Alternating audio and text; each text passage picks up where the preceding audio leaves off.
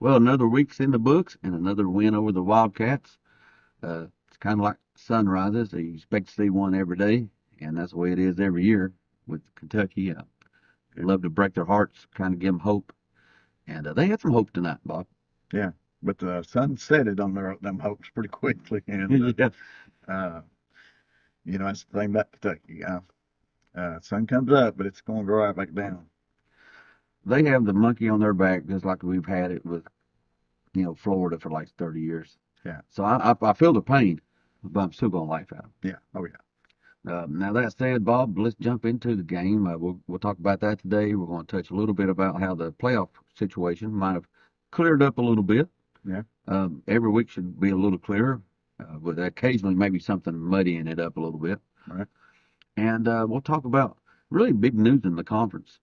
Um, Commissioner Sankey has promised repercussions for faking injuries. Yeah.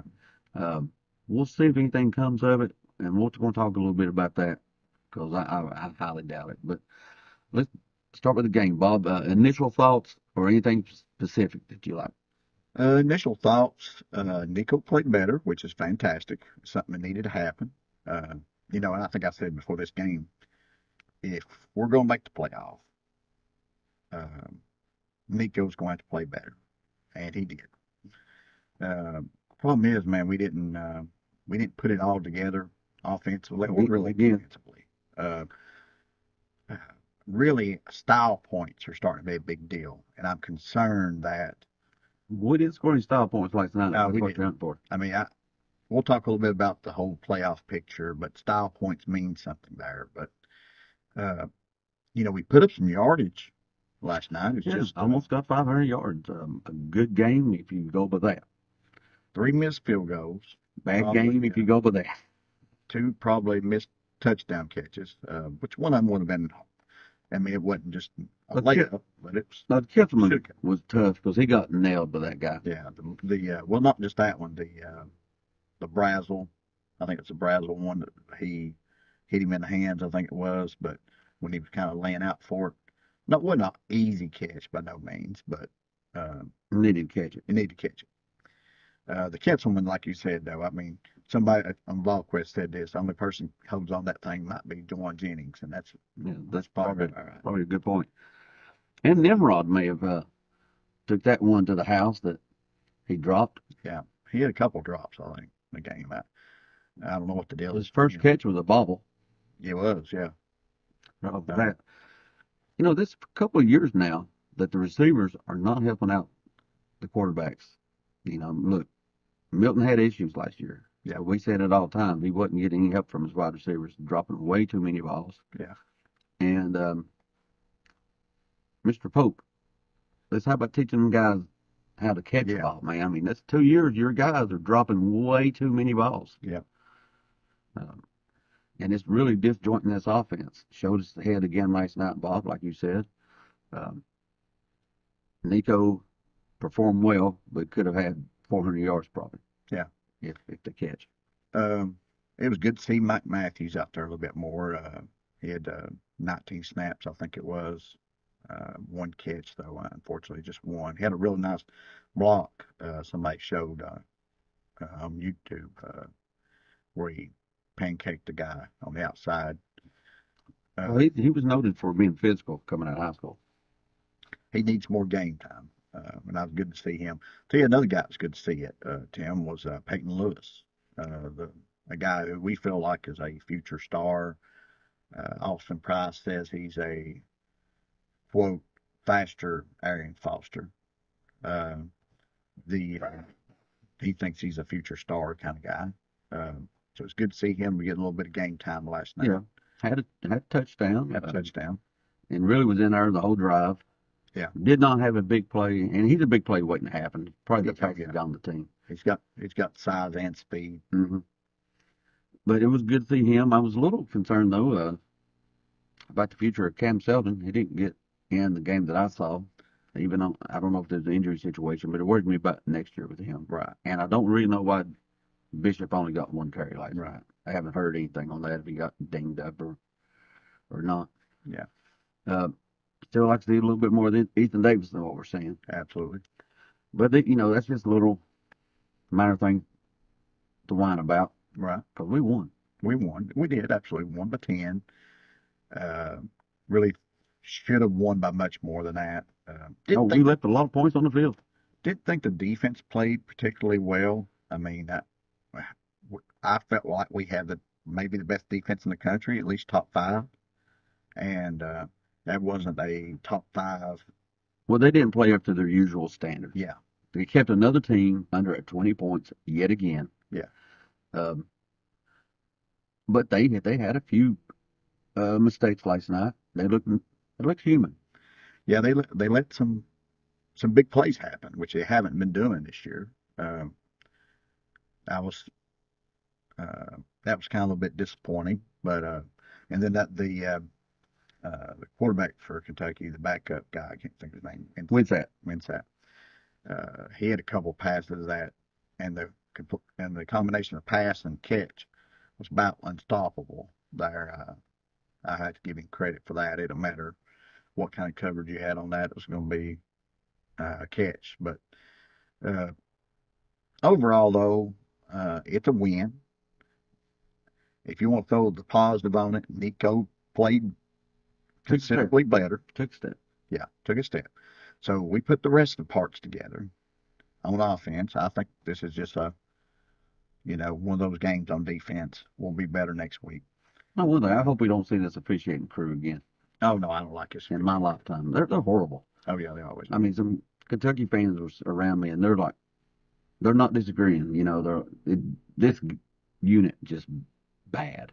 Oh yeah, they call a lot of mystery stuff, and you was talking about it, man. They the marks on this game, and this is the same crew we had last year when we felt like the spots was horrible on like the Milton run that we should have got a first down for, didn't. This same crew for that one. I noticed last night several times that the mark on the ball would be a full yard off. Yeah, and I was at the game, so I couldn't see it from where I was sitting. But when you showed me a little bit this morning, I'm like, what that guy looking at? Because he's looking over at the sideline. I don't know if there's another guy over there telling him to move it back. But he starts here, and then he's looking over there, and he moves it back a yard. And I'm thinking, dude, you had it close, right? Yeah. I mean, we slow it down, look at it, where's the knee hitting, where's the ball at when the knee hits, and it's not even close. Well, that ref spot in the ball probably cost us another play or two at the end of the first half. It was a first down. We made the first down, but yet he marked it back about a yard. If we'd got the first down, then last play, yeah, we're not rushed as much. But right, yeah, that's just a bad fishing crew. Yeah. I don't think it was the coach's best game either. No, I agree. We probably wasted, which I don't know the specifics, so I can't really say for sure. But we used 2 timeouts early in the first half. I wonder what's up with those because we sure could have used them there at the end of the first half. Play calling don't seem to be the greatest. It was second and long, third and long, obvious passing situations. There's a 50-50 chance that we're still not passing. No, we probably and not. If we are, the only thing that's going to make it is the only chance we got to make it is just throw deep and hope somebody comes up with something. On third and long, true long, 10 yards or more, I bet we're one of the worst teams in the country. Because I'm not guaranteed we're going to run the ball, first of all. If it's second and long, we're probably going to run the ball. We seem like to be a team that throws it deep. We don't have nothing for third and long. No, it's weird. We don't. Weird. On some good news, Bob, you got another full helping of crow served to you this week. Yeah, Will Brooks. Yeah. You bad mouthed him, yeah. You bad mouthed him to start the season, and he's balled out since. I'm like, who is it? Will Daggone Brooks? I'm gonna have to suck that up. Yeah, I got to say something else again. No, I'm happy for him, man. The guy, He's bought out. he's, I mean, athletically, he's not there, but man, when you're where you're supposed to be, and exactly where he was on this one, uh, he makes plays. He does. So yeah, I mean, I I mean, official apology to Will Brooks. Hopefully, I have to do this a few more a times. few more times, yeah. Yeah. And I guarantee you, though, the guys in the locker room, where they're patting them on the back, they're also asking them, how in the world did you get run down? Oh yeah, You had a 10-yard lead on people. Yeah, should I think, yeah, he's no running back, that's for sure. no, he's not fleet of foot, but he's in the right spot. So Right. way to go, Will. Yeah. Another big play in that game last night. Turnovers kept us, may have been the difference in the game My man. because we just ineffective when we got in the red zone. Three missed field goals, Yeah, the dropped midfield touchdowns, like yeah. you said. I mean, it just yeah. we left with a lot of points on the field. Yeah, we did. But with the W, Yeah, it's a big thing. we seemed certain aspects of the team seems to be playing a little better. We need to play a little better. Do we talk about the playoff issues, Tim, a little bit, maybe real quick here? Yeah, and then we'll finish up with Sankey and the Yeah, we playoff picture got a little clearer, but honestly, we was talking about the style points. We need, honestly, I put, if we don't beat Georgia, I'm thinking probably like a 45-50% chance of making it as of right now. I will say that the picture, there was a game or two that helped us a little bit Saturday. Probably the biggest one, Clemson getting beat by Louisville. It might keep that one from being we was concerned that there might be two or possibly three teams make it in the ACC. Now SMU winning yesterday, good chance they're only a one-loss team from here on out. Until they get to their conference championship game. And I think the ACC, there's been a lot of talk about whether a team that make the SEC championship game will lose and still make the playoffs. There's no such talk for the ACC. Yeah. If you lose in their conference championship game and you got two losses after, I don't think you're in. Probably right. But now SMU beats Miami. Then they're both in. There's a lot of football to be played at this point. But Louisville beating Clemson was good. Texas Tech beating Iowa State, that was good for us. South Carolina beating Texas A&M was good for us. Houston beating Kansas State, on down the list, but it was a good win. Well, I think that eliminates. They're eliminated now. Yeah, they're eliminated. So that's good. That's one more to get rid of. Yeah, and it lessens any quality win another team plays on them, lessens their status a little bit. Well, it does. I think the big picture from yesterday, what we can get by is going into yesterday, it looked like there was going to be at least three teams total between the ACC and the Big 12. Now it looks like very possibly, I see a path to each conference only getting one team in. That would be good. I still think there would be a three, if I had to guess, between the two conferences. Oh, it's still out there. That's still definitely a possibility. But I did not see a path, really, that there wasn't going to be a three. I see that path now. I'll tell you what worries me a little bit, though. Does 4 teams make it in the Big Ten? I absolutely will, I believe. Penn State, 1 loss right now. Ohio State, 1 loss. Oregon, no, done. Indiana, none. Done. So there's a real chance 4 teams make it from the Big Ten. So unless one of them collapse, I don't think there's a question, because with Ohio State winning yesterday, they're going to, I think that probably kept them in. Probably. We'll see what happens. There's still lots of football to be played, but things change weekly. Yeah.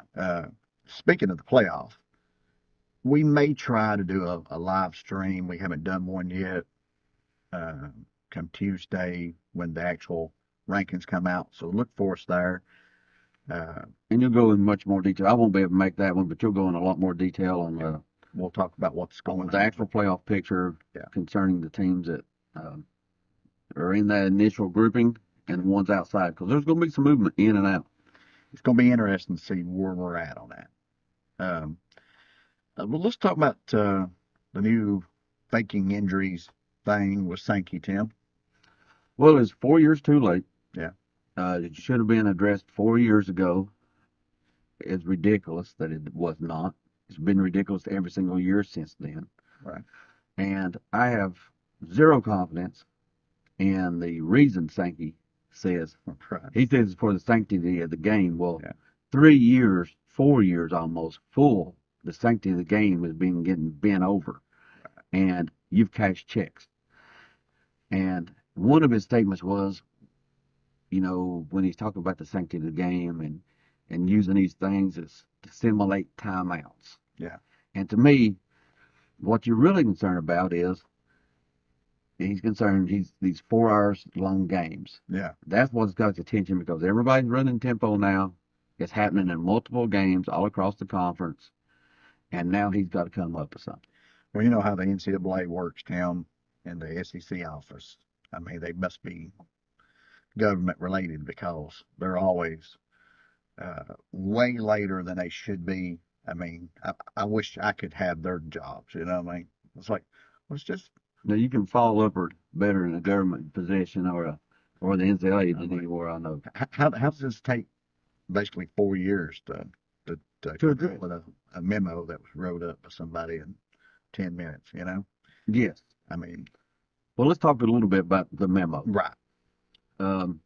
He says that the first time you do it, there'll be a public reprimand of the head coach plus a $50,000 fine. The second time will be a public reprimand and a $100,000 fine. And the third time will be a public reprimand and a 1-game suspension for the following game for that head coach.